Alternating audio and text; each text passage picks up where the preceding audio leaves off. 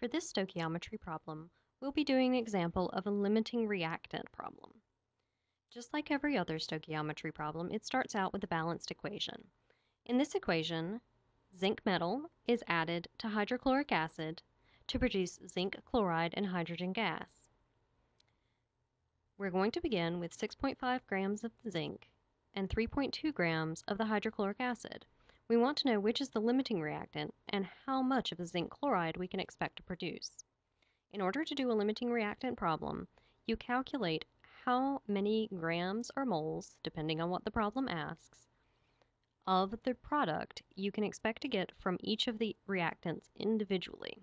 So first, we'll calculate how many grams of zinc chloride we can expect to get from 6.5 grams of zinc. We will ignore completely the amount of HCl involved as we're doing this calculation. At this point, our calculation is a standard stoichiometry calculation. So we will go from grams of zinc to moles of zinc, from moles of zinc to moles of zinc chloride, and then from moles of zinc chloride to grams of zinc chloride to find out how many grams we could produce. In order to do this, we'll need the molar mass of zinc. We can look at the periodic table and find that zinc, element 30, has a molar mass of 65.39.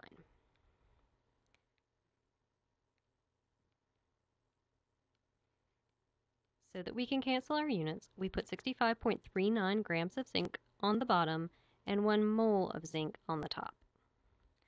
Now we're ready to use our balanced equation to find the molar mass so that we can cancel our moles of zinc and go to moles of zinc chloride.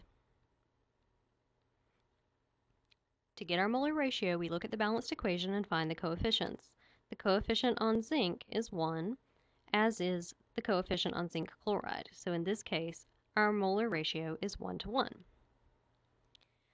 Now we need to use the molar mass of zinc chloride to find our final conversion factor. We're going to go from 1 mole of zinc chloride to grams.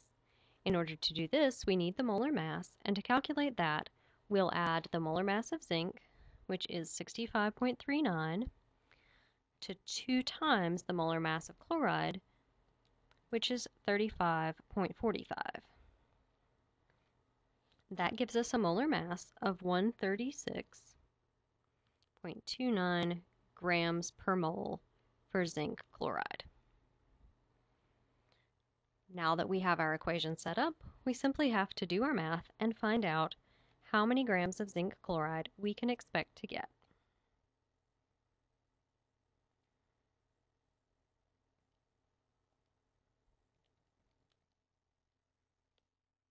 Once we've put that in our calculators, we'll see that the result should be 13.5477 grams of zinc chloride. Don't forget your significant figures. We have 6.5 grams of zinc to start, so we can only have 2 significant figures in our answer. So we'll need to round 13.5477 to 14 grams of zinc chloride.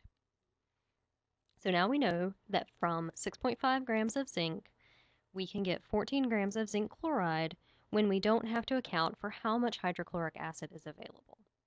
Now we'll do the same calculation, but we'll do it for the hydrochloric acid. We'll follow the same pattern in our conversions, going from grams of HCl to moles of HCl, and then using our balanced equation to find our molar ratio to take us from moles of HCl to moles of zinc chloride. And finally, we'll go from moles of zinc chloride to grams of zinc chloride using the molar mass, which we already know. Going back to the front of our equation, we need to calculate the molar mass of hydrochloric acid.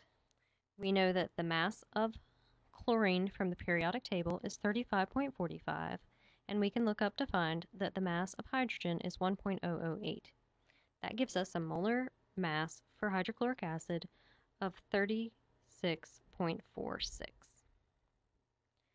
We then need to use the balanced equation to get our molar ratio. When we look at the balanced equation, we see that there is a 2 in front of the HCl, so we put a 2 there.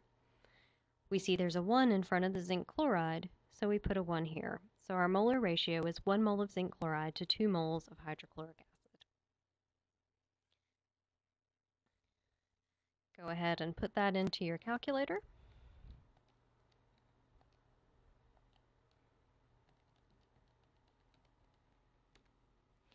And you'll find that your answer is 5.9809. Now that's more significant figures than we can have. We need to take our significant figures back. When we do our rounding, we'll find that we can have 6.0 grams of zinc chloride. Now to determine the limiting reactant. The limiting reactant in this problem is the one that will produce the least zinc chloride. In this case, HCl will produce 6 grams of ZnCl2, while the amount of zinc we have would produce 14 grams. So HCl is our limiting reactant. As to the question of what's the maximum amount of ZnCl2 we can expect to produce, that is the amount that the limiting reactant can produce. So 6.0 grams of ZnCl2 would be how much? Don't get confused and think that you could produce 14 grams of zinc chloride. If you mix 6.5 grams of zinc and 3.2 grams of HCl, all of the zinc would react until the HCl was used up. At the point that you run out of hydrochloric acid, there's no more chlorine to participate in the reaction, and so some zinc would be left over. But 6.0 grams of zinc chloride is the maximum you can produce.